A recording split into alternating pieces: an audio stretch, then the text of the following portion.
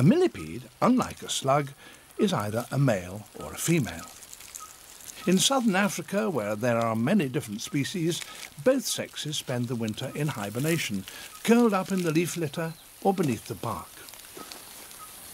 As the temperatures rise with the coming of spring, they all unwind themselves and set off to look for a mate. Finding one in the tangled undergrowth is not easy.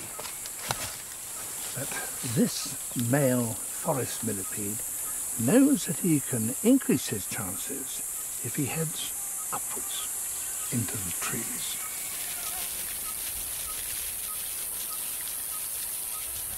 Leaving the safety of the undergrowth may seem a risky thing to do, but these millipedes secrete a poison from pores in their armour, and their conspicuous red and black colours warn predators to leave them alone. They emerge in thousands. Surprisingly, perhaps, a male, when he does find a female, is not met with a friendly greeting. Quite the reverse. She coils up.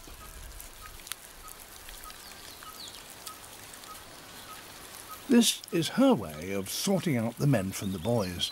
Only the strongest and fittest male will have the strength to force her coils apart.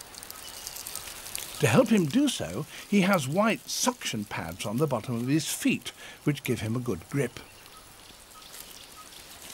Eventually, she relaxes, and he lifts her up so he can extend two specially modified legs with which he inseminates her.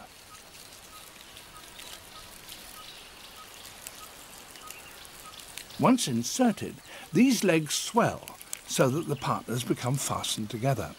And that's important, because it will take him a couple of hours to transfer his sperm. But there are lots of males around, and before long, another one turns up. The new arrival checks out the pair with his antennae. If they're not tightly bound together, he may have a chance of taking over.